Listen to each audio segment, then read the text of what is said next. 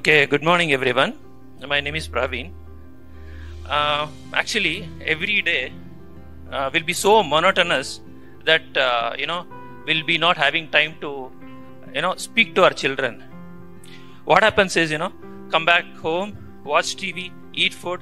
We'll be just worried about what they eat, whether they have done homework or all physical. So this session taught us how to connect them emotionally also. We always see physical things, whether they have done homework or whether they have eaten or something.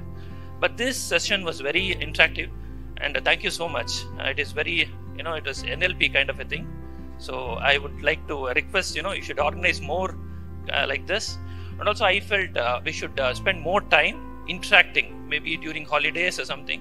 So we should interact more with our children to, see emotions.